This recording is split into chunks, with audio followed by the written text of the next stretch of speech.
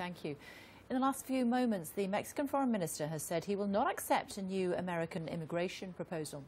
Earlier, a senior advisor to President Trump revealed the new plan will have the same basic policy, same outcome as an earlier, highly controversial one struck down by the U.S. courts. Joined from Washington by Ali Noorani, Executive Director of the National Immigration Forum. Hello to you. Thank you for joining us on Sky News at 5. Looks as though we're going round again, as I was just saying to our correspondent. Mexico is not going to accept what the president is saying. Well, what the president has done this week is really move into an implementation phase the executive orders that he signed over the last couple of weeks. And what that means for the Mexican national community here in the United States that is contributing enormously to our economy is that people are incredibly afraid. And when, for example, along the U.S.-Mexico border, we are reading stories of businesses in El Paso that are suffering because of the incredible tension between the U.S. and Mexico and the pending implementation of these executive orders. Although this is what the American people voted for. He spoke long and hard about this wall as he campaigned right around the country, and that's what people wanted to hear. Well, when you look closely at the data, even 50% of President Trump's supporters in the primary election have serious concerns regarding his immigration positions and these policies that are being rolled out.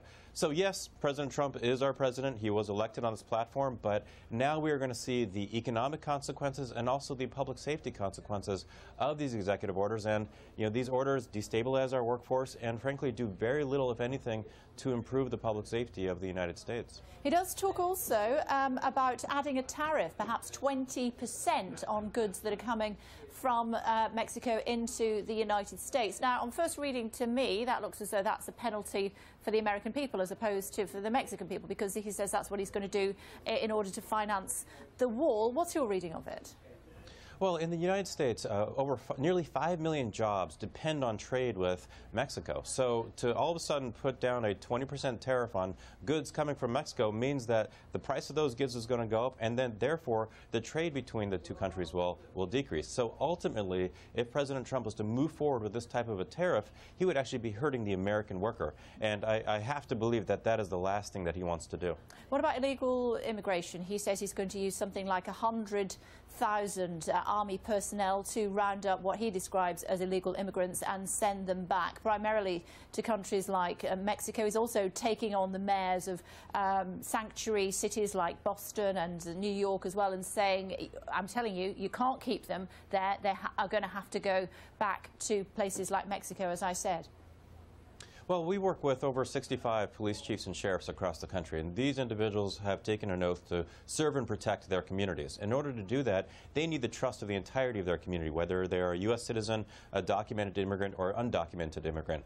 If Trump was to move forward with this type of a massive immigration enforcement action, in essence a deportation force, like he said over the campaign, these individuals would go further underground, not report crimes that they witness in their communities, and as a result, Americans and their families living in these cities are less safe. There's a much better and a much smarter way to improve the immigration system, shrink the haystack, and really to find the violent criminals who are public safety threats, not to chase down 8 to 11 million people. Up until now, the courts have not allowed him to do what he wants to do as far as immigration and border control is concerned. How do you see that developing? Is about to have another go? Well, I think we're going to see how Congress reacts to all of these orders. In order to implement these interior enforcement orders, much less the border wall, the President, the administration will need funding from Congress. I think Republicans and Democrats are going to seek a more constructive approach that, yes, secures the nation, but actually improves the economy so that ultimately the American worker and their family prospers. And this wall that we hear so much about, that we've heard so much about over the last year. Initially, he said Mexico was going to pay for it. Then he said, OK, America will pay for it in the short term. It's going to cost many billions of dollars. And then it will be recouped from Mexicans in all sorts of myriad of different ways. That will be something that will be discussed today with the Mexicans. How do you see that story developing?